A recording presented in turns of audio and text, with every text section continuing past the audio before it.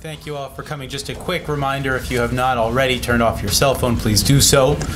I want to very quickly introduce our panelists. If you have not received or looked at the invitation, I don't want to spend a lot of time talking about who these people are, but we've got Tom Joscelyn here from FDD. We've got Bruce Hoffman, whose resume is way longer than I could possibly get into, but with extensive experience in both U.S. government as well as in academia. And we also have David Gartenstein-Ross, who is an expert here at FDD as well on Al-Qaeda. The topic of discussion here today is understanding Al-Qaeda and its affiliates. Is it a global threat or a JV squad? The JV squad reference, of course, is to a line by the president recently, and I will quote, "If a JV team puts on Lakers uniforms, that doesn't make them Kobe Bryant." We are going to discuss that today, what that means, what that is a reference to, and perhaps try to unpack the Al-Qaeda phenomenon just a bit before getting into some other questions. We have asked our panelists not to prepare speeches. I'm going to ask them each several questions. We'll try to get through them as quickly as possible and then get into a broader debate here today. So the first thing that I'd like to ask each of our panelists today, if I could, is if we could do this in 2 minutes or less, just simply describe Al-Qaeda. What is Al-Qaeda? We'll start with Tom. Well, Al-Qaeda has always been a global international terrorist network, and when I say that as a terrorist network, they devote most of their resources actually from the beginning to waging insurgencies throughout the Middle East and elsewhere. And basically their principle, to define Al-Qaeda, you have to understand what they want, and what they want is to basically acquire power for their ideology and for themselves in various territories. I think the big popular misconception that we fight pretty regularly is that they are only interested in attacking us or mass casualty attacks on the U.S. or in the West. If you actually go back through the history of Al-Qaeda very carefully, you realize that is absolutely not true. That in fact, most of their assets from the beginning have been devoted to other things.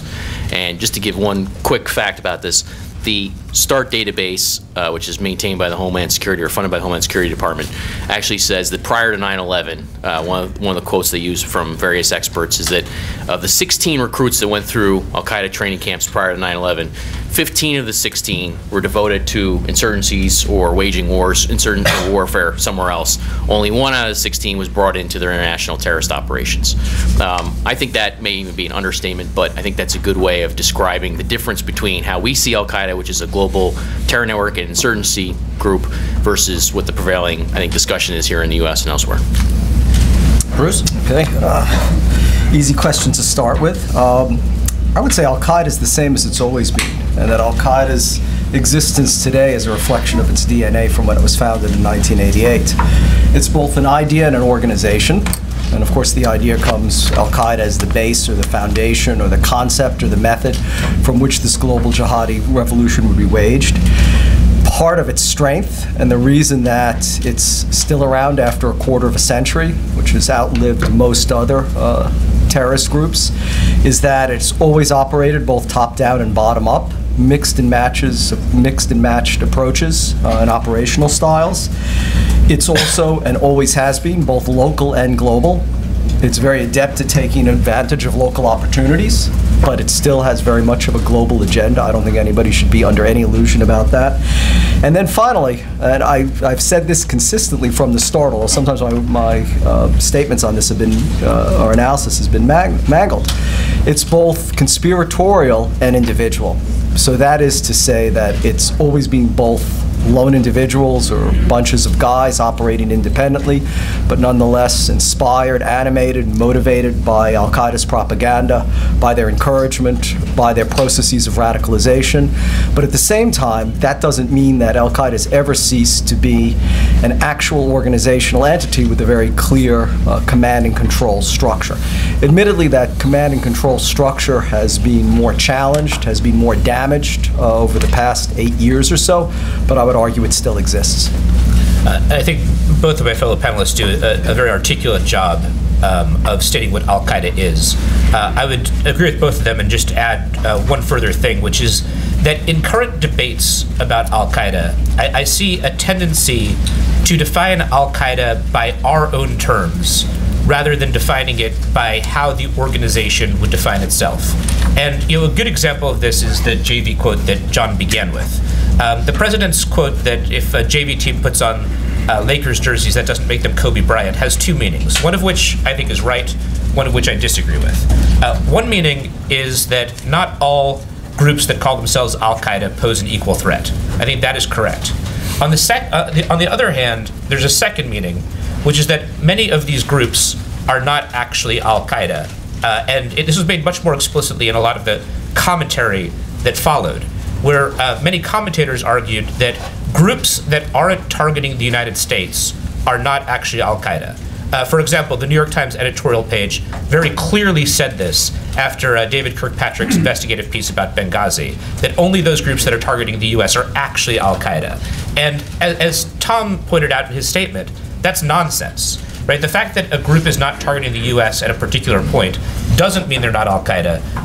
Al-Qaeda is both an idea and an organization, but as an organization, it's raison d'etre. Its key goal is not just to target the United States. Targeting the US is instrumental to other goals and not the only thing that they care about. So I think it is very important that in defining Al-Qaeda, we look in reference to how they would define themselves and not just what we kind of think they should be. Bruce, you mentioned damage to the core. Could you just take a moment to explain what we say when we mean the core? And is that the same thing that, I mean, academically speaking, there may be one conception of what the core is. From within the intelligence community, there may be something else. Can you try to unpack that for us? Well, I can give you my definition, as inadequate or complete as it might be. The Al-Qaeda core is the Al-Qaeda senior leadership, based primarily right now in Pakistan, that still exercises certainly ideological guidance over all of its component parts, that controls the brand and recognizes requests to adopt or use the brand, to affiliate with it. It's taken to mean some of the hardcore members of Al-Qaeda, starting with Ayman al-Zawahiri. I would say, contrary to State Department statement a couple of weeks ago, I think the Al-Qaeda core still is more than one person. Ayman al-Zawahiri is not the last person there. It's a core that's diminished, but some of its key players and key operators are still around. And I think it still has, I think the most important definition of the core is that it still has the power to influence events elsewhere. And there's a big difference between influence and control. When I look at all the Al-Qaeda affiliates, the core did not create any of them. These organizations formed on their own and then for a variety of reasons chose to affiliate, associate, and formally align itself with the core. And I think that explains the relationship between the core and the affiliates. It's not the same top-down command, almost dirigiste capability that people assume. It's much looser, but I would go back to my original point that this has always been in Al-Qaeda's DNA to have this very loose type of structure. Tom, you look like you wanted to jump in. Yeah, no, I agree with most of what Bruce says. Bruce, I think, has been dealing with this stuff for a long time and certainly gives a much more articulate and definition of this than unfortunately what I think a lot of intelligence officials even do. I think part of the problem that we've had, and I've been pressing on this, is you can't actually get many U.S. officials to give you a formal definition of Al-Qaeda core. And even though this concept is the linchpin of our current counterterrorism strategy. And when they actually try and define it, what you find is that they give you several different competing definitions, none of which are actually consistent with one another. But in general, it is in fact the Al-Qaeda senior leadership. And I would warn against the idea that the senior leadership is only in Pakistan or Afghanistan. Pakistan, it's quite clearly not. As I say to people all the time, the general manager of Al-Qaeda right now is where? He's in Yemen, right? You know, this is Nasser al-Wahishi, the head of Al-Qaeda in the Peninsula, a guy who was the protege and the aide-de-camp of Osama bin Laden, who was selected out of these Yemenis who came to serve bin Laden for his talents. He's currently the general manager of Al-Qaeda globally, and he's located in Yemen.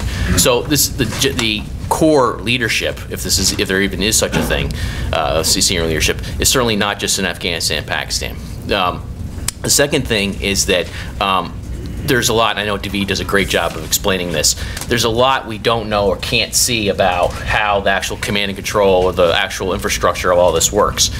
However, there's a tendency, I would say, in the public discussion to dismiss the idea that there's any command and control or any organizational cohesion at all outright. And that's clearly wrong. I mean, I could point to numerous empirical examples just going back to 2011 through currently of where we can see senior leadership exercising its authority or doing one thing or another that shows that there is, as Bruce I think says, certainly a strong level of influence, and in some cases it goes beyond that.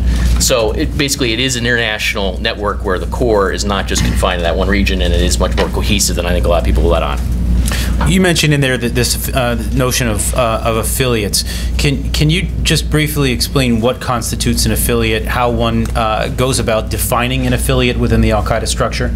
Yeah, well, actually, John, I'll give you props because you're one of the early innovators and analysts on this stuff. John had a book called Al-Qaeda's Armies years ago, which actually identified this as the strategy of Al-Qaeda was to build these regional branches. And it would do that in a variety of ways. Some groups, I think they did outright build, some of them didn't and were joined up independently from the bottom up. And others, they influence sort of in that direction. But it's always been, if you go back to the 9/11 Commission report, you go back to a lot of the stuff that's been investigated by the U.S. government, you can see that the Al-Qaeda strategy always had these regional components to it. So the rise of the affiliates, which we almost act as if this is sort of happenstance or happened out of nowhere, is quite the opposite. Actually, this was part of a very deliberate paradigm. In fact, the 9/11 Commission described it as sort of expansion through mergers and alliances, something along those lines. I'm just loosely paraphrasing. So they've always been wanting to do that. And the affiliates, the thing about the affiliates is they are bound and sworn fealty to Al-Qaeda senior leadership. There is a degree of command and control there, although we can sort of disagree over how much that is or debate how much it is, and we're sort of don't know really is the right answer. But it is, something that's very much part of Al-Qaeda's original strategy. David, building on this question of affiliates, we've seen a good bit of affiliates in the news lately, a split between Al-Qaeda and one of its affiliates, ISIS, the Islamic State of Iraq and Al-Sham. Can you explain how that fits into our understanding of affiliate groups, and has this sort of thing happened before? Well, you've certainly had infighting before. Algeria and that civil war is a good example of where you had significant splits in terms of the approach to that conflict. But in terms of this specific event, the degree to which it has happened, I would say, is not precedented, and it presents a very interesting situation. As I think all of us have made clear, we don't see Al-Qaeda at this point as being fragmented, and there's a significant debate amongst analysts as to whether it's fragmented or more unitary as an actor. But I think this presents the possibility of either fragmentation or else a strong cautionary tale to other affiliates. With respect to fragmentation, the reason why ISIS was expelled from Al-Qaeda is because they were basically openly flouting the Central Command's orders. There was infighting that was occurring within Syria, and Zawahiri had ordered ISIS to take part in mediation with other jihadist groups, including Jabhat al-Nusra. And ISIS was making a lot of noise about complying, but in fact they weren't doing it. And so the order that came down on Sunday, expelling ISIS, was a rather shocking one in the world of jihadism, which has sent immediate shockwaves through that world. So if ISIS thrives, despite the fact that it was expelled from Al-Qaeda, this could, number one, make other organizations, other affiliates say, well, what is the cost to me if I disobey senior leadership? Number two, they could attract some funding from traditional Al-Qaeda donors. And number three, you can already see on jihadist message boards some kind of tensions that have been caused, where some members of these message boards and some jihadists on Twitter and elsewhere are falling in with ISIS as opposed to Al-Qaeda. On the other hand, what you may end up happening is ISIS being the one who fragments rather than Al-Qaeda. And you can already see some signs of this. For example, Abdullah al-Muhassini, a prominent Saudi cleric who's pro-jihadist, has called on ISIS fighters to defect. you have reports of some defections from ISIS. You may see serious fragmentation within it, with splinter groups that consider themselves loyal to Al-Qaeda's core, as opposed to loyal to Abu Bakr al-Baghdadi, who's the leader of ISIS. So there are very interesting things that are going to emerge from this. And we talked about mechanisms of command and control. I think actually this is a very fascinating test case where we'll actually start to see those mechanisms of control, those levers of control. Because you can already see multiple clerics coming down and condemning ISIS. You might see some of their funding dry up. I don't think you'll see this immediately, but it actually really is a test case, because at this point it has sent, as I said, an absolute shockwave through the world of jihadism, and one that is going to change the dynamics in one direction or another.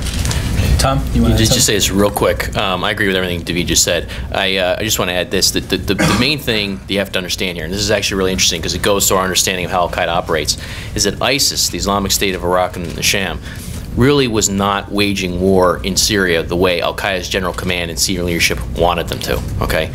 And so then you have to ask the question, well, what is it that they want? And when you look at Jabhat al-Nusra, the other Al-Qaeda branch, still the former Al-Qaeda branch there, that tells you what they want. But there's also a detail that I reported in December, not to pimp my own reporting, but you know, that's very important in understanding this.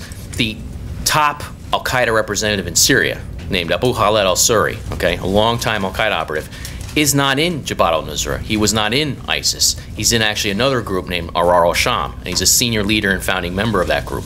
That tells you a level of sophistication in playing the insurgency that Al-Qaeda has that's very different, I think, from the popular discussion, because the popular discussion focuses on these official branches, who's the official branch, who isn't. And here's a group that's not officially Al-Qaeda, and yet Ayman al-Zawahiri's #1 guy is a senior leader of that organization. And that group is following what Al-Qaeda's general command wants to do in Syria in terms of trying to build popular support and wage a more effective insurgency. Okay. Well, you know, so we just heard about the breakaway of one possible faction, or one faction from within Al-Qaeda. But I think what we've also heard thus far is that the core is still rather sound. There is a rather robust array of affiliates that, that seem to be operating not just in Syria, but obviously worldwide. Bruce, can you talk for just a moment about the recent narrative that we've been hearing that Al-Qaeda is dead, or that it's decimated, or that it's on its heels, or that it's reeling? What explains this, if this is the state of Al-Qaeda right now? Well, there's nothing new in those claims. In fact, I published an article this past summer in Studies in Conflict and Terrorism titled Al-Qaeda's Uncertain Future, where I recall similar declarations of Al-Qaeda's irrelevance, death knell being sounded, and so on, going back to 2003. I think this reflects an overall impatience over time with the war on terrorism. The fact that no one wants to be enmeshed in a war that really has no end date, that has no formal capitulation, as in many of the conventional wars we fought in the past. I think more recently it reflects a heartfelt desire on both sides of the aisle in the United States to turn inward on domestic issues, given our economy, and not focus on what seems to be this perennial threat. And that in turn has given rise to you know, a stream of wishful thinking, really. In fact, I was showing my fellow panelists one of my favorite articles, which I carry around with me, is from August 13th, 2006. It was in the New York Times, so you can look it up yourselves later, by Scott Shane. Terrorism experts say focus on Al-Qaeda misses a broader threat. It describes, this is 8 years ago, that Al-Qaeda is a term today with deep connotations but elusive meaning, that one oversimplifies it to describe it as an organization, that it has become an inspiration, and then it quotes an anonymous U.S. intelligence official as saying, we're still wrapped up in thinking that this is a hierarchical organization. Well, the Abbottabad documents in particular, I think, dispelled a lot of those notions. I had written another article right after bin Laden's killing that was titled The Leader of the Leaderless Jihad, which showed very much, contrary to the conventional wisdom and the assumptions prevailing at the time, that bin Laden was actually far more involved in Al-Qaeda, that Al-Qaeda hadn't become just an ideology without any sort of leadership. So this is something that I think we've consistently gotten wrong. It's much more dangerous now for two reasons. Firstly, the sense of exhaustion today is much greater than it's ever been. And the exhaustion isn't just in our economy, but also in the intelligence community and really in our counterterrorism structure, where the threats, I would argue today, are multiplying, becoming more diffuse and amorphous, more geographically varied. We no longer have one big threat in one place with one clear leader, but many threats in a variety of places. And that, I think, is testament to Al-Qaeda's power. Al-Qaeda is present today in more places than it was 8 years ago. That's indisputable. It's not, the core may not be as stronger, but the Al-Qaeda brand, I would argue, is just as strong, if not stronger. And this, I think, is part of their narrative, is that in the aftermath of the Arab Spring, they have been able to reassert and demonstrate their relevance. Just say one last thing. A lot of that is because they're very heavily pushing a sectarian argument that also has resonated in various parts of the Middle East.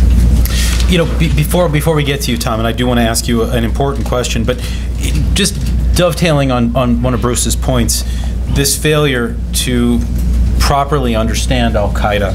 David, you wrote a piece for Foreign Policy arguing that the predictions of analysts and pundits were terribly wrong in terms of the impact of both the Arab Spring on jihadism and on Al-Qaeda specifically.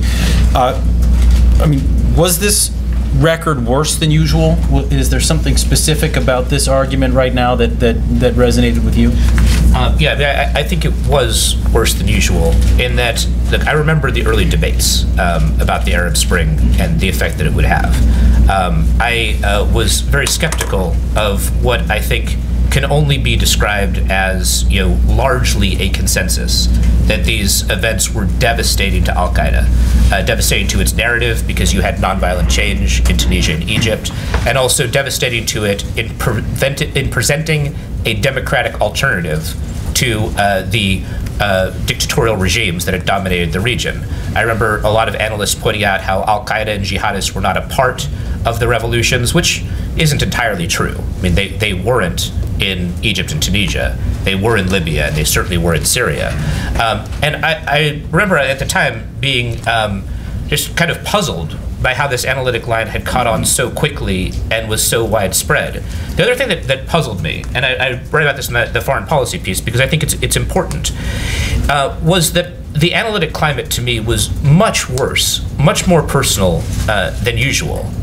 Something which I think is almost indisputably the case. I mean, I know this both from organizations that used to regularly have me speak to them, which will not invite me back now, and even prominent analysts who were extraordinarily personal in terms of rejecting any sort of skepticism about this view, which is not how a healthy analytic field operates.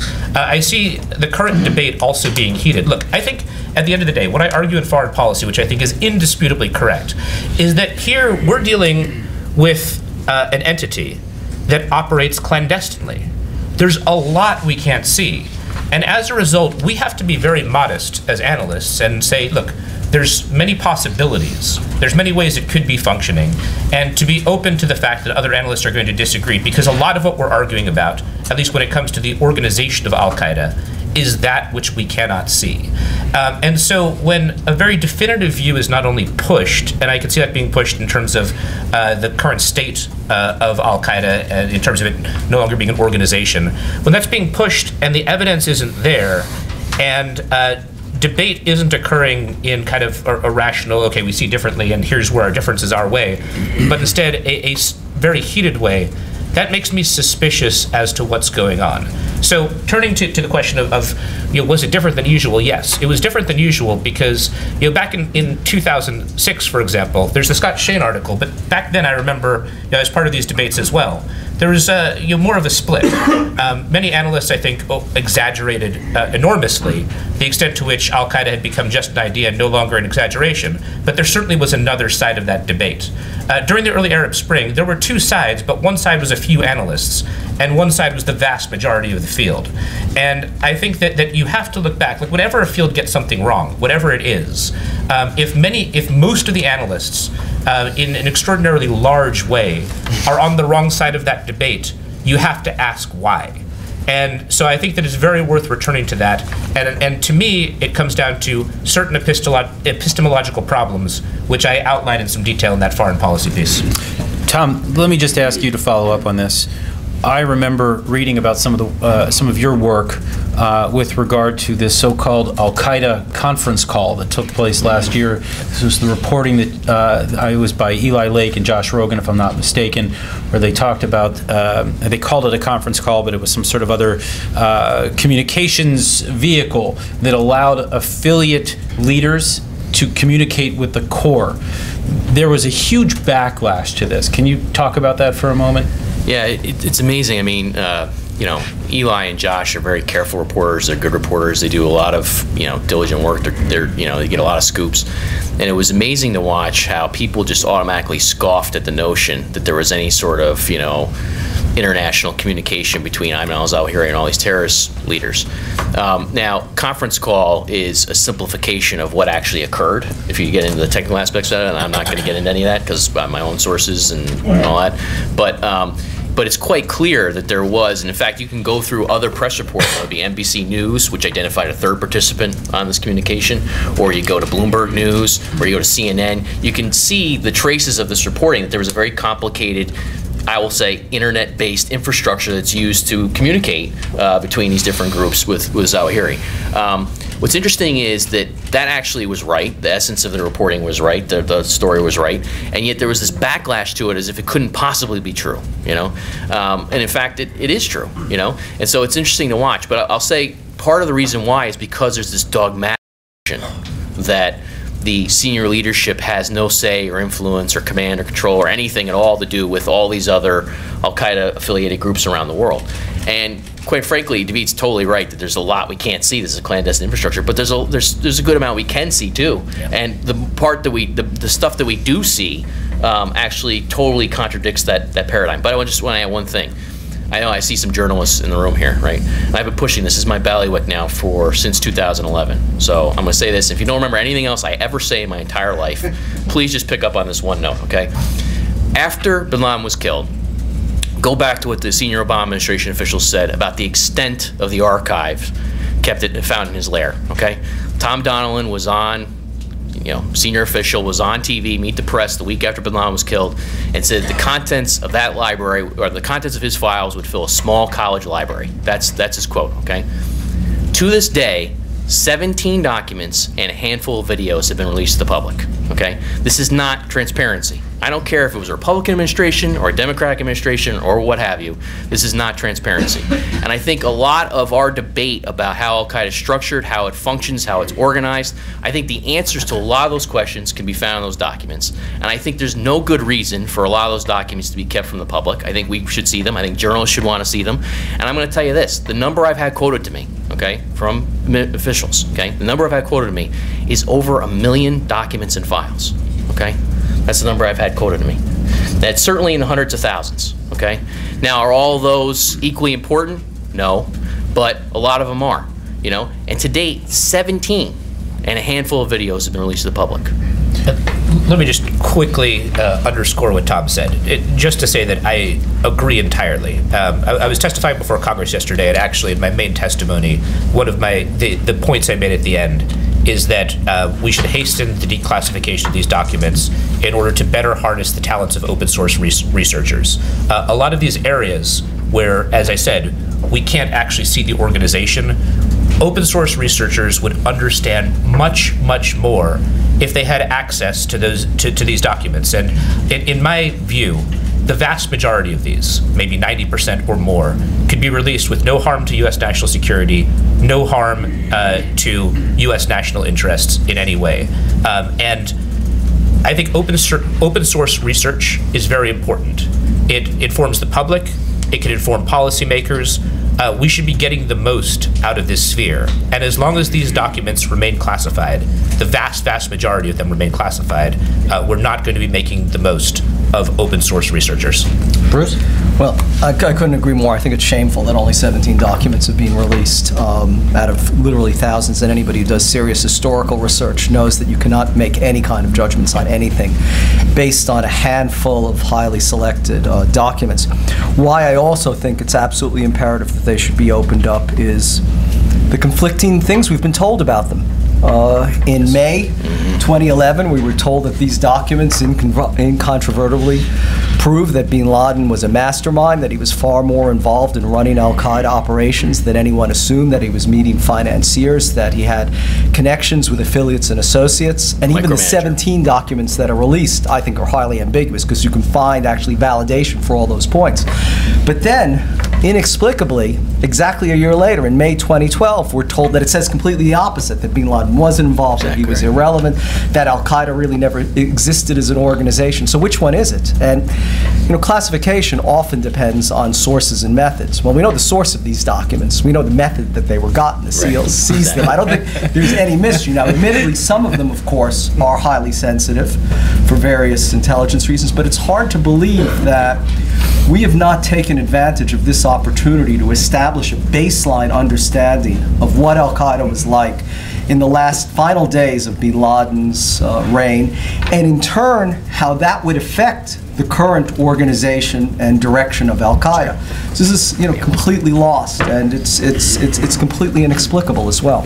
Tom, is there a specific explanation as to why they've not yet been released? I mean, obviously, these would be incredibly important documents for the public to consume. I mean, I've been very loud and public about this, testimony and articles and everything for, a couple of years now. I think there are a lot of bad reasons why they haven't been released. I can't think of any good ones. The bottom line, from my perspective, is, we know that the minimalist interpretation of what these documents say is wrong, okay? And here's how we know it's wrong. Because James Clapper, DNI, got in front of Congress and said that the immediate exploitation of these documents led to more than over 400 individual threats being tracked down by the U.S. intelligence community and its partners, okay? Now think about that. That's just the immediate threat stream that the U.S. intelligence community was able to cull out of these documents. And there were more than 400 of them, and I've been told that's actually more than 400 individual documents that you're talking about there in the threat stream. Now, that story, what Clapper said, is the precise opposite of the story that came out with the 17 documents that the administration released. The 17 documents the administration released came out not just as documents, but they came out with a narrative. And the narrative said that he was isolated or sidelined in Abbottabad. He was, this lion in winter. He was all these things, right? None of that was true. You have Clapper saying to you that 400 immediate threats were, culled out of these documents right away, right? So what I would say is that it's not just open source analysts. I think David is exactly right. He says it perfectly. It's the media, journalists. These people should, if you want to actually question what the U.S. government is doing and understand what the U.S. government is doing and its approach to these things, whoever's in power, right? You should want transparency. You should want to see, this incredible archive of information that's been captured. Real quick before we get to Q&A, Bruce, if you could just talk for just a moment about Ayman al-Zawahiri. You sort of get the sense that he's living in bin Laden's shadow. He's been kind of maligned as maybe a less effective al-Qaeda leader, that the core under Zawahiri is not quite the same as perhaps it was under bin Laden. Would you agree with that, or would you assess that differently? Well, I would agree with part of it. In the last part, the core is no longer the same under al-Zawahiri, but that's largely a reflection of the drone campaign, of the attrition that the core has undertaken. But that's a different argument to saying that al-Zawahiri is irrelevant, that he exercises no control over the movement. I think he's actually achieved almost the impossible. He's held the movement together now for 3 years at a time when it is splintering, but he's still, even though the movement is splintering, even though there's more al-Qaeda affiliates, at the same time, I go back to my earlier point, al-Qaeda is in more places today than it was before Zawahiri was in control. The al-Qaeda brand, I would argue, across North Africa and the Middle East and elsewhere is stronger today than it's ever been.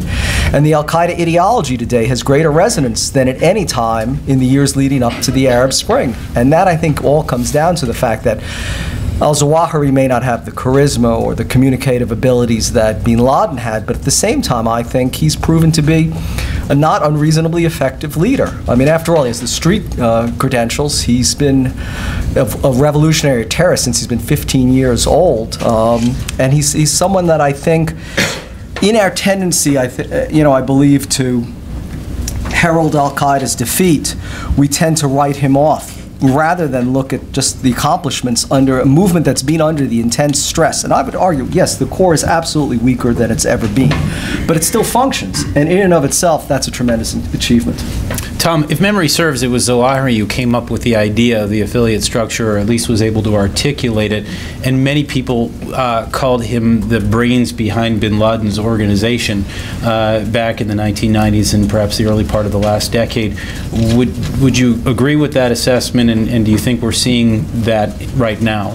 Well, I think he always worked hand in glove with bin Laden, and it's their joint vision that's given us what we've got. But I would say I do agree that he played a large role in the affiliate strategy. I mean, if you look at Al-Qaeda in Islam Maghreb, this is a organization that came into, formally merged with Al-Qaeda, although Al-Qaeda had a presence in its predecessors before that, through Zawahiri. Zawahiri is actually the one that oversaw that. If you look at Nasser al-Wahayshi and Al-Qaeda in the Arabian Peninsula, it was actually Zawahiri who first recognized Wahayshi as the head of Al-Qaeda in Yemen, and he was the one who actually recognized Wahayshi's comments about the formation of Al-Qaeda in the Arabian Peninsula.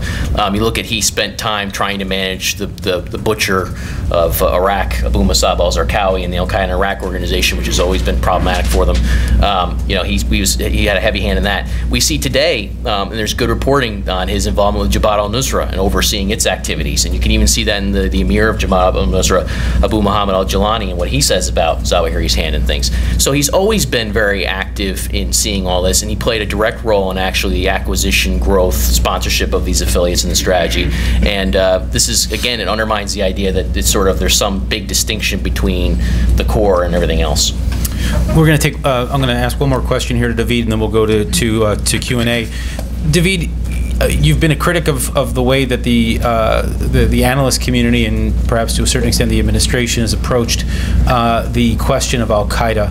What needs to be done right now? I mean, just a prescription here. I mean, what needs to be done to get ourselves back on track here to better understand this phenomenon? I think I would phrase it much more in terms of the analytic community than the administration for this answer, because you're dealing with two different things, right? Within the administration and larger IC, there's much more access to information. They're not dealing, they do deal with epistemological problems because, you know, it is a clandestine organization, and even when you have access to a large amount of classified info, that doesn't answer all your questions. But like looking at the analytic community, by which I'm talking about what happens in the public sphere, you know, people who are talking to journalists and, you know, writing and helping to shape public views of this issue, I think that the major thing, two things I would advocate are, number one, just the need for much more analytic modesty, and the need for much more of an upfront view of what we don't know. Like, I see a lot of assertions being made, and I sometimes call these out, and I do so less so now because I realize that it's not actually helping me and it's losing me friends. You know, but I see assertions made all the time about the nature of Al-Qaeda, and, you know, the idea that you know, the central organization is now irrelevant, and, you know, you just have a bunch of organizations that are only loosely connected, and, you know, maybe that's true. That's one way to look at it, but there is another view. This panel presents another view, and I think it's important to understand the range of views that exist, number one. So I think, I would add one other thing to that point, which is that along with that, there's a need to think in terms of branches and contingencies. You know, what might happen, what might be going on. So that's the first thing. The second thing is, I think that the analytic community needs to deal much more explicitly with what it doesn't know. Right? When you're making a factual claim about what Al-Qaeda is, you know, I think that pointing out areas where we just don't know is very important. Like, look at what Tom was saying before, right? His view is that, and I agree with this, is that Al-Qaeda's central leadership it has influence. That and you know, a good example of this is the conference call, which we talked about. But there are questions, as he pointed out, about levers of control. How much control do they have? How can they actually shape what an affiliate does? I think that's a good way to point out, like, number one, what his conception is, what he thinks is going on, and where the evidence doesn't actually answer the question. And to me, I try to hold analysts to that standard. How do you know what you're claiming? Because, you know, the more claims that are made without reference to evidence, the stronger those claims, the more I think one should question whether this is the equivalent of fortune telling or whether it's actually being derived in some sort of scientific manner in terms of what we know about the organization. Okay. All right. Well, we're going to now open this up to the discussion with you. I'm going to just ask that you wait until the microphone arrives. Please just state your name and affiliation, and do try to keep your questions in the form of a question and to keep them as short as possible so we can get to the many questions that it looks like we have. Dan, I saw your hand up first. Dan Pollock with the Zionist Organization of America. I appreciate all of your analysis. I kind of understand why the administration might want to deal with semantics about beating Al-Qaeda for a political purpose, but why is everyone else hung up on whether or not a particular jihadist group who is actually targeting Americans and American interests is actually part of this larger, and for good reasons we need to know, I understand, why how they're connected so that we can fight them effectively. But it seems like we're getting hung up on semantics sometimes, and I wanted to know your reaction for the actual importance of that. Anyone? Yeah, I think it actually does make a difference. And I think that actually on both sides of the debate, people feel that it makes a difference because, number one, if you have much more diffuse jihadism, that means that strategy is actually going to be much more local, and there'll be less coordination of strategy. Number two, if jihadism is largely diffuse, then the targeting of the central leadership might not make as much sense. Now, there's kind of a caveat to that, which is it might make sense in order to keep it diffuse and to stop the central leadership from reemerging. But if it is very diffuse, then why are we spending so much time targeting Zawahiri if he's so powerless? And I think number three, there's a question of whether local groups, in terms of why the Al-Qaeda brand matters. A good example of this point is Ansar al-Sharia in Tunisia, which like a few years ago was thought of as being a very local organization. As the Tunisian government has released more information about it, it seems more tied to Al-Qaeda. They've alleged, for example, that the leader of Ansar al-Sharia, Abu Iyad al-Tunisi, has taken an oath of allegiance to the leader of Al-Qaeda in the Islamic Maghreb, to Drukdel. They've alleged that Ansar al-Sharia in Tunisia gets funding from the Al-Qaeda network. Now, if their allegations are correct, that means that situating it as just local isn't actually accurate, whereas if it is actually more unconnected to the network, then we can think of it as being largely a Tunisian, maybe somewhat an Algerian problem, but not so much a problem that should be understood in terms of the regional context. So I think the question does make a difference, and I think actually on both sides there would be a consensus on that point. Bruce, you want to say anything? Well, I would just say that your question, I think, goes to the heart of what the litmus test is now, of how you think about Al-Qaeda, whether you believe that it's a local problem or a global phenomena. And I think that there's a high degree of wishful thinking, of a profound desire to view it as a local phenomena, to say we defeated the big Al-Qaeda, that's not a threat, the threat's not directed towards the United States.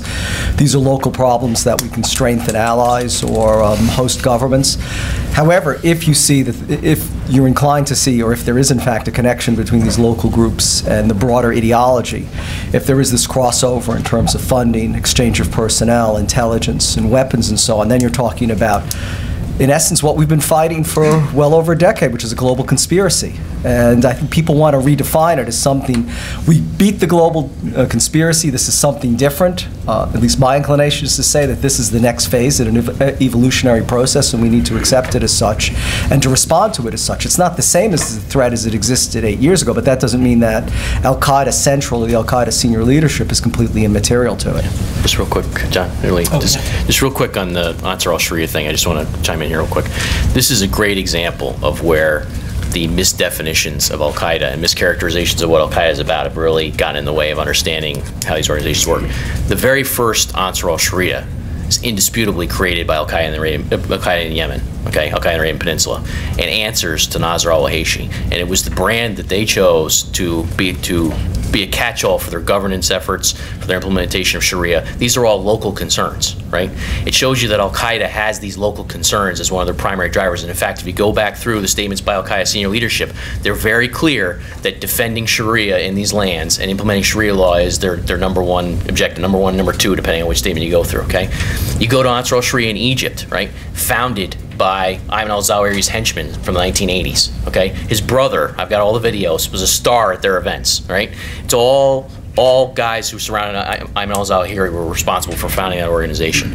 You go to Tunisia, as we just discussed, it's now the position of the State Department that in fact it's tied to Al-Qaeda's affiliates, not just one, right, but multiple affiliates, including Al-Qaeda and the Islamic Maghreb. So now the State Department has conceded and said that Ansar al-Sharia Tunisia is part of the Al-Qaeda network, or at least tied to it in all these affiliates, right? Why would we assume that Ansar al-Sharia in Libya, which I don't want to go off on a filibuster here, is any different? And in fact, I can walk you through the evidence saying it isn't, right?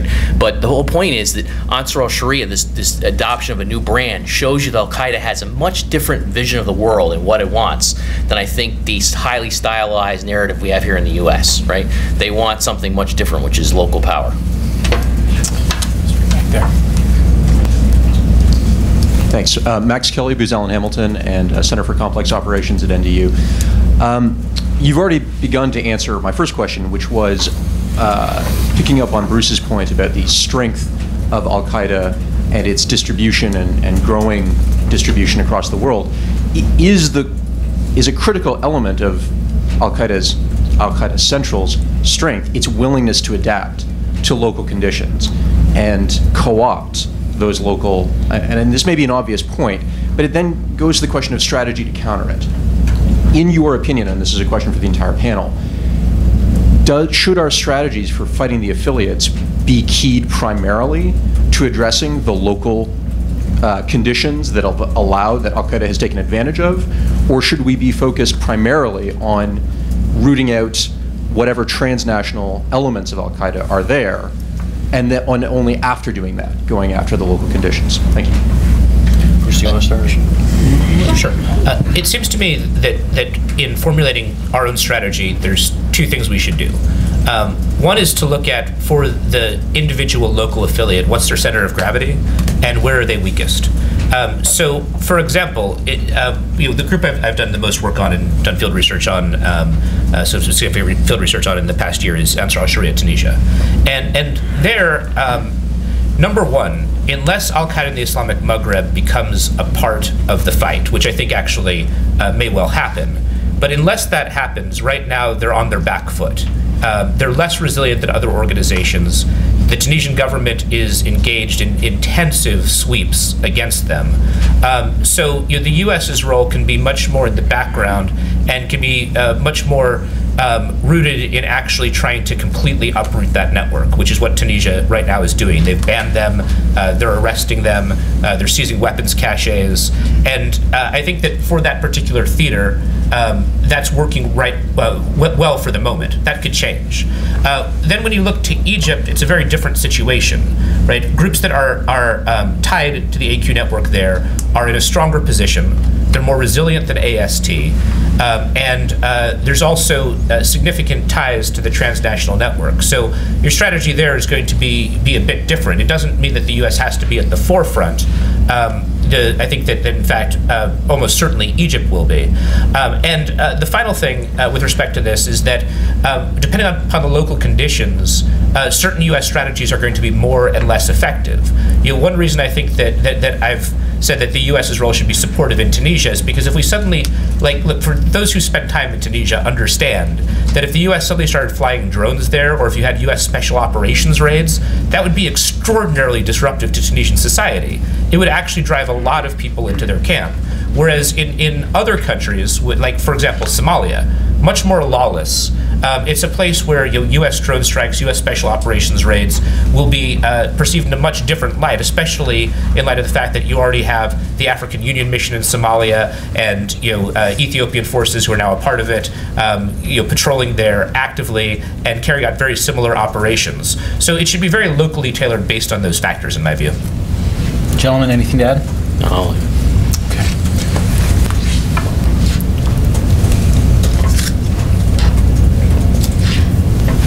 Good afternoon. Thank you very much for your expertise. Marjorie Remines-Nabria from the American Conservative. My question is that, given the statistic of 17 documents out of potentially hundreds of thousands, not a million, what do you think that says on the United States government's attitude on document classification and, by extension, their attitude on strategy on the war on terror? Tom? Well, look, I mean, I think it is a tough balance in terms of there's certain things that have to remain classified for operational purposes and that sort of thing, absolutely. But I think in this case, what was offensive to me and what Bruce discussed was that you could see a change in the narrative on what these documents said, okay? And you can see it quite clear. I've documented it very carefully, where you can see the first narrative that comes out says that bin Laden is heavily involved and, is an active micromanager, and there's all this reporting from Sebastian Rotella, who's a great journalist, and these others who've done this amazing granular reporting on what their sources were saying about it. And then a year later, the narrative is flipped. Right? A year later, you can show the narrative becomes, nope, he's out of the game. He doesn't have any influence over what's going on at all. Right? That, to me, then says to me that we need transparency. Because if we're going to have that sort of flip in the narrative, then the American public needs to see for themselves what the evidence is. Because you have such competing claims here. Now, I think it's obvious, and if you add up and you troll through open sources daily and go through all the different testimony of Congress and everything else, that the minimalist, the revised narrative that came out a year after the operation is completely false. That's obviously right. Now, what we should see, however, is the evidence of what the actual extent of this cohesion of the network and bin Laden's involvement is. And it says to me that on something like that, which has to do with this organization that struck us on 9/11, and that really has tied up American resources for more than a decade since, I think the American people should be able to have a better gauge of what it is exactly we've been fighting. And I think that's something that we should, in any cost-benefit analysis for moving forward, that should actually inform that analysis.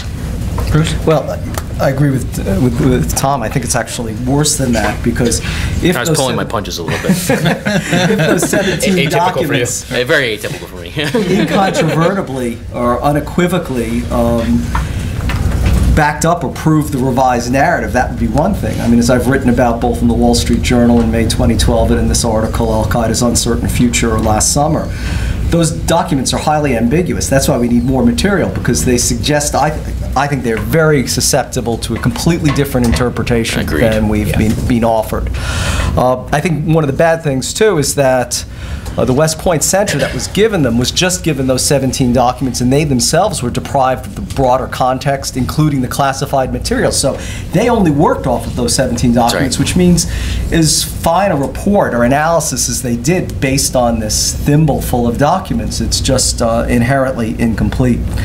What it says about our attitudes, well, the main thing is that history doesn't matter, that there's no organizational dimension, there's no longevity to Al-Qaeda, that we're going to be cast in a position of seeing every new manifestation of Al-Qaeda as something that's completely unique, that never existed before, and we're going to deprive ourselves of understanding the chain of events, the chain of command, the evolution that the movement itself has undergone. And if we're blind to how this movement is, in my analysis, constantly adapting and adjusting to even the most consequential countermeasures that have been directed against it, how are we ever going to defeat it? To me, that this historical blindness really has deprived us of an opportunity to understand in, I think, immense detail, which is what these documents offer, exactly how Al-Qaeda operated, and what light that might shed on how it operates today. I don't think that Zawahiri took over an organization and completely reinvented it, has completely new systems in place, has completely different new communications systems. So I think there's a lot to be learned. Just one real quick point. What's interesting is, if you think of the leaks of all the NSA's files, everything that came out from Snowden and all that stuff, you could see the havoc that's wreaked on America's presence in the world, our dealings with allies, all that sort of stuff. Isn't there actually an argument to be made that if you release some of Al-Qaeda's dirty laundry in these documents, that you can wreak havoc on them, maybe by exposing some of their dirty secrets and how the nasty things they've done?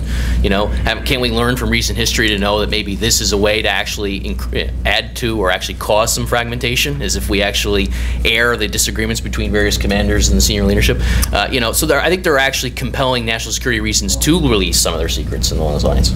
Also, I just have to jump back in. What's the logic behind this? I mean, During the Iraq War, lots of documents were released by the U.S. government pertaining to Al-Qaeda. The Sinjar records, which were brilliant dissection of how Al-Qaeda was operating in Iraq. So we have more recent documents in some instances of a live war that have been released, but then we're told that this body of knowledge that really is the corpus of Al-Qaeda's secret history, for some reason that may be years old, can't be released. That's right. Sean. Yeah, Sean Waterman, reporter. A couple of questions. Firstly, on the documents, why the difference? Why the? I mean, what with the Schanzer, with the Harmony database which was produced? I mean, was there someone in the government who do you guys know that sort of advocated for that kind of public-facing effort at that time? And secondly, I wonder if you could, the panel could comment. You know, my understanding was that the novelty of Al-Qaeda originally was the focus on the far enemy, and that was what sort of differentiated them from a lot of these other extremist organizations that were active, you know, in the late 80s, early 90s. Is that correct? And has that changed? And you know, where are we now with regard to the affiliates? You know, in the past we were told AQAP was the most dangerous to the United States, the most focused on the far enemy. Has that changed? You know, where are we now with that divide? And is it still an important sort of marker, you know, in terms of the ideological imperatives that are guiding these organizations? I'll deal with the second of those. In terms of what differentiated Al-Qaeda, there were a few things. I mean, their focus on the far enemy was one, but another differentiation is sheer organizational differentiation. Right? They were truly transnational, coming out of the Afghan-Soviet War with their desire to continue that jihad. They had a tremendous network of financial backers. This is well-documented open source, the golden chain of donors, and there were charity complexes that supported them. The U.S. terrorist designations that happened shortly after 9/11 really document those supporters. As to, has that changed? I think part of it actually has changed, in particular since the Arab Spring. You know, the focus on the far enemy, as I alluded to before, wasn't just because they want to attack the United States and that's what they're all about. It's because their view, the view of their strategists was I think twofold. Number one was that the far enemy propped up the near enemy, propped up the regimes they refer to as apostate regimes, propped up Israel, not only with financial support, but also if those governments got into trouble, they thought the U.S. would step in, or Western countries, other Western countries, and prevent the revolution from succeeding. That, for example, is their analysis of what happened in Algeria, with France's support for the Algerian regime. A second aspect of that is outlined by a jihadist think tank after 9/11, was that, you know, if you attacked, for example, Saudi Arabia, you would bring down not only the might of the Saudi regime, but you'd also bring down clerical condemnation. So there's this strategic aspect to attacking the far enemy, which is that if you attack the U.S. in Saudi Arabia, then Saudi Arabia has to support the United States. And the clerics also support the Saudi Arabia in fighting the U.S.'s war. And in their view, that then delegitimizes the Saudi regime and delegitimizes the clerics. Now, what has changed? What's changed is that you actually saw regimes in the region fall, and regimes in the region get significantly threatened. You saw that in Egypt, obviously, in Tunisia, in Libya, and in Syria, you see a situation that's very much in flux. Assad has been regaining power, but you can see how powerful those anti-government forces are. I did very extensive reading, published in Studies in Conflict and Terrorism, which Bruce edits, of jihadist statements in the first year after the Arab uprisings. And those statements very much document that they think that the revolutions really demonstrate the limits of U.S. power, which makes this exclusive focus on the far enemy make much less sense. They have much more local and regional opportunity now. So I think that you're seeing a shift. Not that attacking the far enemy isn't important within the network, but it's not the exclusive thing that defines them, because they have much more regional opportunity. As to the affiliates, I think that it is still true that Al-Qaeda in the Arabian Peninsula remains the one that is most focused on the U.S. and that is most dangerous to U.S. interests. I'll put just a little different spin, although I tend to agree with David.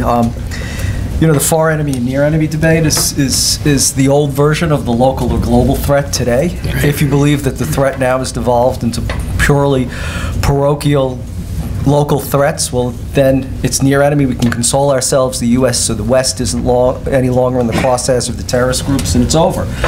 However, my view of Al-Qaeda has always been, and I said this at the beginning, Jonathan said, your 2-minute definition, it's top down and bottom up. It is as opportunistic as it is instrumental, and throughout its history, it's shifted between focusing on the local and the far enemy, or the near and the far enemy, depending as circumstances have dictated and opportunities have presented themselves. And I think this is one of the core reasons why Al-Qaeda has lasted as long as it has. It has this enormously adroit capability to shift between the two threats. Is the far enemy threat over? Well, I would agree. At the moment, AQAP is probably still public enemy #1 in that respect. But this is an evolutionary process, and everything that happens in Syria, I think, suggests that it's only a matter of time before what has been a local struggle becomes much more regional and certainly much more global. And you see this concern manifested in not just our European allies, but even in the United States, of nationals from our own countries going there to train, and the fear that they will then, now Al-Qaeda will have exactly the capability that Al-Qaeda core will exactly have the capability they haven't had in recent years. That is, individuals in many cases with clean passports, with battle-hardened experience along the lines, let's say, of what the Lashkar-e-Taiba operatives who took over who attacked Mumbai in 2008 had. And you can see a capability that you just pop in the car and drive across Europe and you present yourself, or you're part of a country with, you have a passport from a country that's part of the visa waiver program and can come to the United States. And this is very important in looking in the numbers that our European allies, for instance, have talked about. Those are people they've actually investigated. So that's only a reflection of, I think, a much larger number. Those are the people that they know about.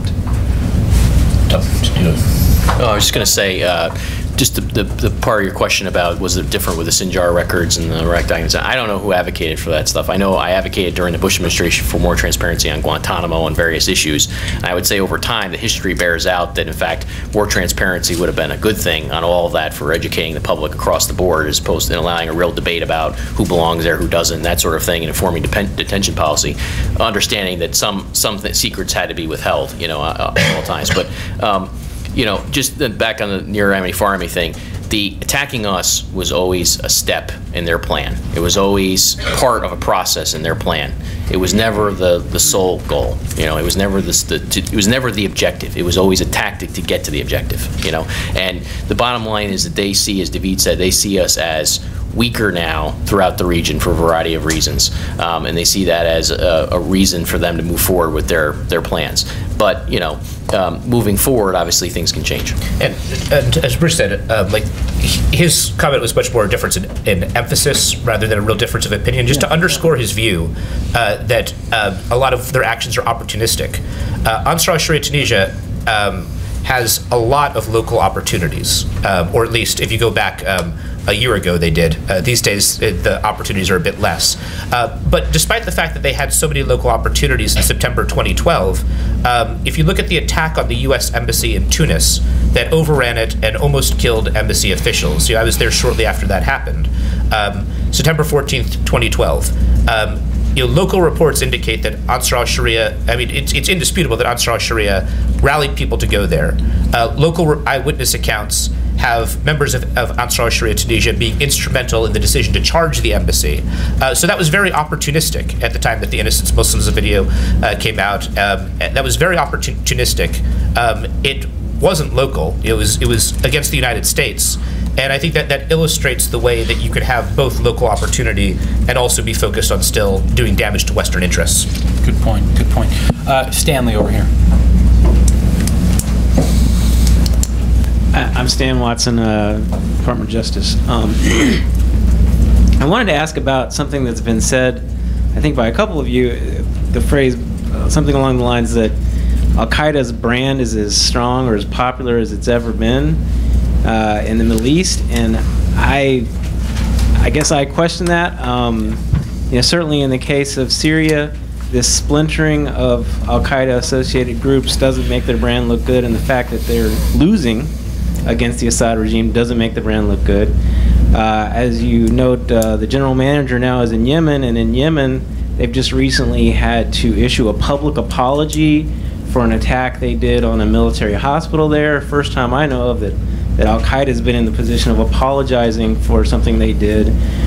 They claimed they were going to ride to the defense of the Salafis in Damaj, and of course the Salafis got their butts kicked and are now being evacuated from Damaj in Yemen. So I'm wondering what successes they're pointing to that would make their brand strong right now. Certainly, right after 9/11, they could point to a spectacular attack on the United States that blew everybody away. Now, I don't see that, and I don't see how their brand can be nearly as strong as it was then. She said, "Do you want to start?" Sure. Well, I think, their brand has certainly spread. There's more groups that, even in Al-Qaeda's decline in recent years, have formally wanted to affiliate themselves with Al-Qaeda, when you would think the opposite would be the case, including under Al-Zawahiri's rule.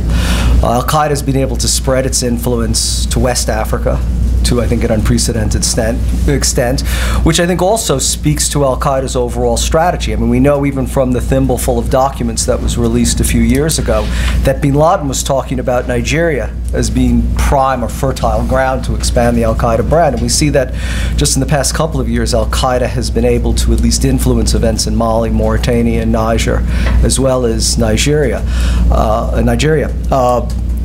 In my view, actually, Zawahiri's statement the other day expelling the ISIS is, to me, proof of how strong the brand is.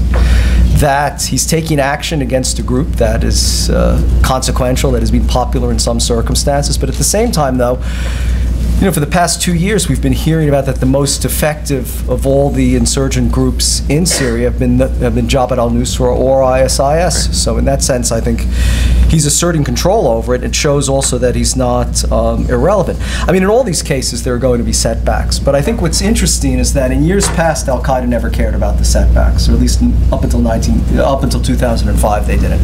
In 2005, Zawahiri attempted to discipline Abu Musab al-Zarqawi. So the 2005 letter about AQI's transgressions. Again, nothing new. This to me is the same thing playing out in that same tension in that relationship. So I think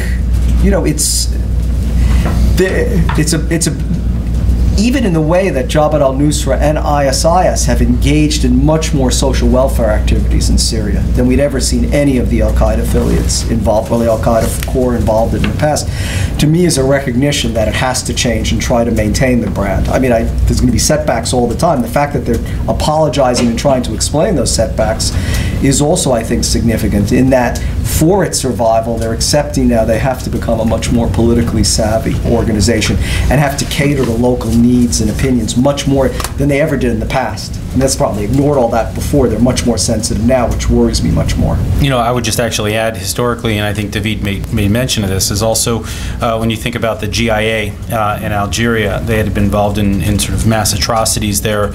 And back in 1998, I believe it was, when bin Laden came in and basically dismantled that organization, created a new one, the GSPC, which was the precursor to Al-Qaeda of the Islamic Maghreb. So this is, I think, something that's been going on for quite some time. Tom? Just on quickly on the brand issue. See, the issue here, and this is what's fascinating about Al-Qaeda, is it isn't one brand, right? It's the ideology underlies numerous brands, and because they're very effective at using different branding to get their ideology, push their ideology and their agenda forward. Jabhat al-Nusra in Syria was deliberately not branded as Al-Qaeda in Syria. It was branded Jabhat al-Nusra. It was supposed to be the local brand in Syria, face on the face. I said at the outset that Ayman al-Zawahiri's #1 guy in Syria is in Arar al-Sham, right? Locally branded. He's not in He doesn't call himself, he's not raising a flag saying, I'm Al-Qaeda, right? He's in al-Sham. You look to Yemen, where they implemented Ansar al-Sharia. That has gained them more support. They've had setbacks with that raid on the hospital and some other incidents as well. But they're very cognizant of that they're trying to build popular support by using alternative brands like Ansar al-Sharia and those types of things. And they have setbacks, but they also have quite a bit of success, and I think the successes at this point outweigh the failures. But they've done that elsewhere. It's a very clever strategy on their part, and it's part of the confusion we have in the West in understanding what they're doing, where if a group doesn't come right out and say, I'm Al-Qaeda in Syria, then they're not Al-Qaeda in sort of...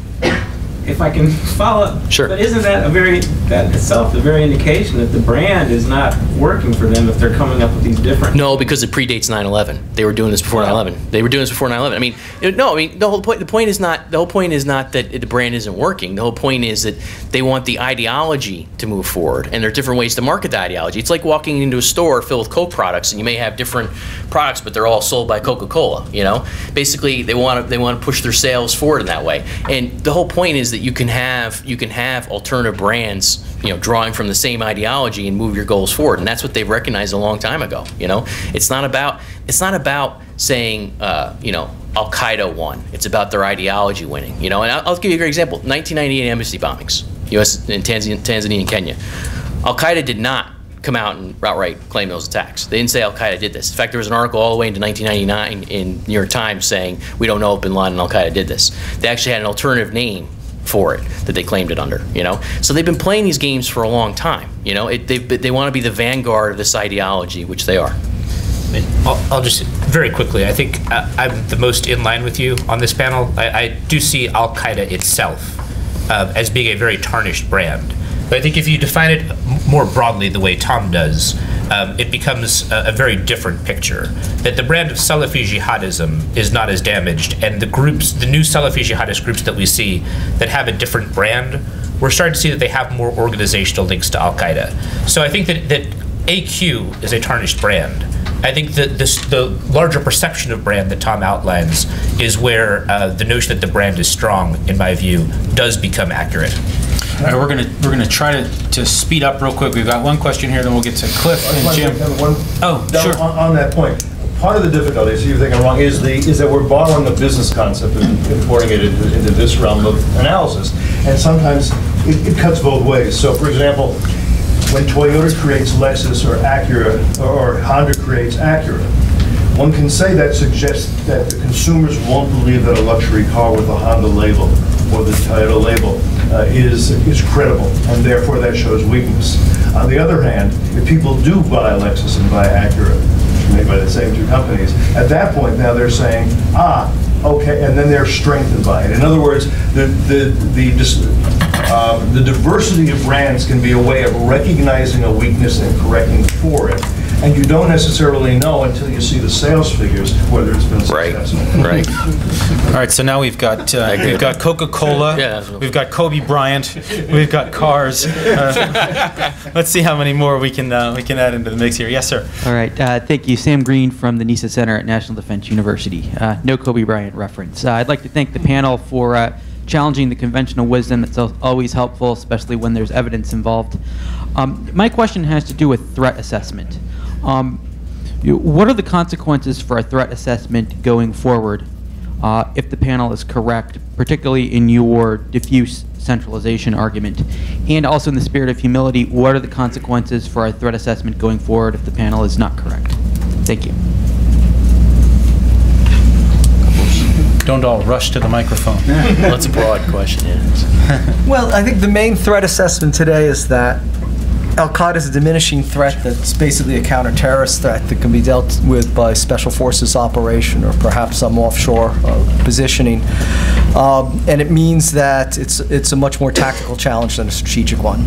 I mean, I would argue, I think that would be the sense of the panel, but I don't want to be presumptuous, but I would argue that what we've been saying is that the threat is much more systemic and more strategic, that these aren't isolated phenomena that are occurring completely independently of one another, although there is a lot of independence, but nonetheless, Al-Qaeda has a vision and is struggling to impose that vision, and therefore, if it's strategic, it means you have to have a much more strategic approach to the problem. You can't look at them as isolated local phenomena, but part of a much broader conspiracy. And dare I use a word that's become singularly unpopular in Washington today, but you're talking about counterinsurgency, not just being content with counterterrorism. And you're talking about viewing it, which I've argued since 2005, David Kilcullen, I think Tom has, and many others, that we have to view this much more as a global counterinsurgency. That's not just kinetic, which is what counterterrorism is. Counterterrorism, I think, is holding the threat at bay, is the Israeli version of mowing the grass, whereas counterinsurgency to me is more reconfiguring or reshaping an environment, working very closely with host countries to not only kinetically decapitate organizations, but to prevent and to stem their efforts to establish a foundation in those countries. Anyone else want to weigh in? Yeah, I mean, to quickly weigh in on the second question, what if we're wrong? I think here you're getting into a question of under-aggregation and over-aggregation. I would argue that when it comes to Al-Qaeda, the current tendency is to under-aggregate, that there are connections in places where people swear that what we're seeing is purely local. The risk that my view has is the risk of over-aggregation, that we tend to see Al-Qaeda in more places than it actually is. And the risk that bears, if I am wrong, is that you might overlook things that are localized threats because you're looking at this from the lens of AQ as being most important. That being said, I don't think anyone on this panel would say that there aren't local jihadist groups. It's obvious that they are. So the notion that one side of this debate simply ignores local threats, I think, is inaccurate.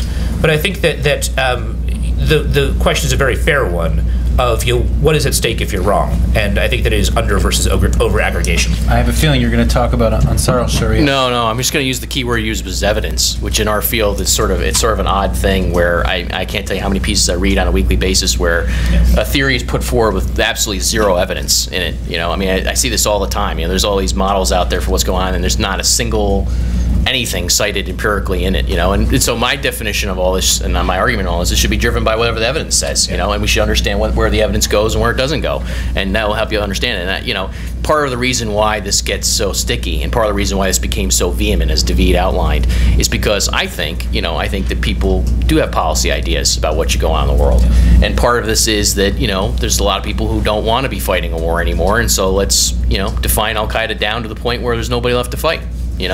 And what I think that there's a big risk in that, and I think that doesn't mean I want to call for war everywhere that I think Al-Qaeda is. I don't think American troops should be sent everywhere from West Africa all the way through, northern Pakistan. I mean, holy cow. But the bottom line is we should at least understand what's going on, and since 2009, what I would say is our model in terms of the threat streams, I think, is the more accurate one. And just look at the very quickly. Al-Qaeda in the Arabian Peninsula in December 2009 tries to attack the American homeland, right? That's a new precedent, right? In 2010, you have more plots from Al-Qaeda in the Arabian Peninsula, and you have the Pakistani Taliban in May 2010 dispatch a bomber to Times Square, right? And the U.S. government, State Department, everything will tell you there's a symbiotic relationship, and there absolutely is, between the Pakistani Taliban and Al-Qaeda, right? You go forward on this, and you see threat streams. There was a plot, a nascent plot, we'll call it, that was actually influenced or guided, according to the Canadian Mounties, by Al-Qaeda inside Iran. And that's a whole other panel to discuss that relationship, because that's one of the most bizarre things you'll ever see in your life. But so you have that plot. So you have these things, you have these threats across the network multiplying from different actors. And one of the things we've even seen is that, according to some intel officials and Mike Rogers on the House Intel Committee, Al-Qaeda actors under the command of Al-Qaeda's general command in Syria have been told not to attack us at this point in the West. Hold off. There's actually been an order sent down to say, no reason to right now, right?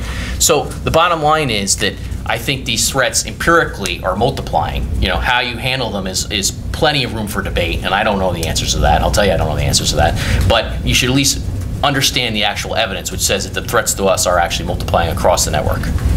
Okay, we're going to take one more question here from Jim. Jim Phillips from the Heritage Foundation. I'd be interested in the assessment of the panel members on the very complicated, murky relationship between Al-Qaeda and Iran. One of the overlooked recommendations of the 9/11 Commission was that there should be a further investigation of the nature of this relationship, given the... Page 241, I've read it many times. Page 240 to 241, yep. Chapter and verse here. Yeah, page 128, 60 to 61 as well. Yeah. And not only just turning a blind eye to the movement of Al-Qaeda members, but since then, this very strange supposed form of house arrest in which Al-Qaeda leaders appear to be free to order attacks in Saudi Arabia in May 2003. There's been suggestions that some of the tension between Al-Qaeda core and Al-Qaeda in Iraq or ISIS, or because ISIS continues to target Iranian pilgrims in Iraq, and perhaps some of bin Laden's family members in Iran might suffer for those attacks. But and now there's reports more recently of release of bin Laden family members. So I'm just interested in how various members would. I'm going to try and give you a real quick rundown of this. Now this is yet more, you've just given John here more impetus to kick my butt to get me to write my monograph on Iran Al-Qaeda. So thank you. Thank you. Thank you very much. Thank you, because I've basically been slacking on that. But this is one of those instances where the evidence should drive your understanding in a relationship, right? And what's interesting about it is that going back to the early 1990s, you see over and over and over and over again instances of collusion between the two. A lot of evidence, right? Kind of interesting. Now you also find episodes of antagonism or tension between the two. The arrests and that sort of thing, and bin Laden wasn't happy that they weren't releasing certain Al-Qaeda operatives from custody, that sort of thing. And the reason is because I think you're dealing with, Al-Qaeda doesn't want to be owned by any state actor, right? There are parts of Al-Qaeda that are vehemently anti-Shia and don't want cooperation with Iran. But there are also parts at the very senior leadership of Al-Qaeda that's pragmatic in this regard and finds that there's actually reasons to cooperate with the Iranians. And the most recent example of this, which is really interesting, is that a guy known as Yassin al-Suri has been released from detention. He was placed in arrest. The U.S. government, the Obama administration, in July of 2011 and then December of 2011 exposed this network, both through the State and Treasury departments, and said that Yassin al-Suri was the head of the Al-Qaeda network in Iran. They placed a $10 million bounty on his head, which made him effectively one of the most wanted terrorists on the planet. Just recently, Yassin al-Suri was actually, we now know, released from custody. The Treasury and State Department officials went to Al Jazeera and said this, and then I re-reported it, and then gave backstory on what was actually going on. Now, this is absolutely fascinating, because here's what they said about Yassin al-Suri and what he's doing in Iran. He's facilitating the al-Nusra Front and Al-Qaeda's operations in Syria. Well, now, why the heck would the Iranians want him to do that if you know the picture inside Syria? But the point is there, to go back to the point that David, I think, is great on, and talking about this, how we don't know, well, there's a large part we don't know. There's part here in their calculation on this stuff that we don't know, right? Again, I think the bin Laden documents, a full exploitation of those would probably solve a lot of these issues, may even answer the questions on page 240 to 241 of the 9/11 Commission, right? But all I can say is that there are an awful lot of examples of collusion between the two going back through time. Of course, that would obviously complicate what's going on with the Joint Plan of Action in Geneva. So maybe now's not the right time to release those documents. Right. I should also just, by the way, add that if anyone is interested in looking further at this phenomenon of Al-Qaeda and Iran, just look at some of the designations put forth by my old shop at the Treasury Department. There's been one designation after another revealing Al-Qaeda members who've been active inside Iran. I'll give it to you. I'll give it here. State Department, Treasury Department, right? July 27th, 2011, December 28th, 2011, February, I think it's 12th of 2012, October of 2012. You can go back through the Treasury Department, State Department, designations and official statements on each of those dates, and then even the country reports on terrorism last year that came out, I believe it was April of last year. The State Department, Treasury Department, interestingly enough, since 2011, they're following the evidence, have documented this over and over again. And it's very interesting. This keeps going even despite the huge strategic differences between them in Syria and elsewhere. Okay, we're going to wrap up here. If anybody would like to just wrap up, if there's anything that you'd like to say in closing, this is your opportunity. You get a minute to sort of summarize or put in a last word of anything that you might have missed. Anyone? Report that more bin Laden documents should be released to the public. That's it. Thank you. Okay, I think we got that. All right. Well, I want to thank our varsity panel. This was absolutely not JV, a very edifying event. I want to thank you, Bruce, for joining us today as a special guest here. And yeah, thank you, Bruce. Yeah, absolutely. Thank you very much. And just a note to you all that FDD will continue to help shape our understanding of Al-Qaeda here in this country. The work of Tom Joscelyn, of David Gartenstein-Ross, of Bill Raggio, the Long War Journal. I encourage you all to read our work, and I thank you very much and hope to see you at future events. Thank you.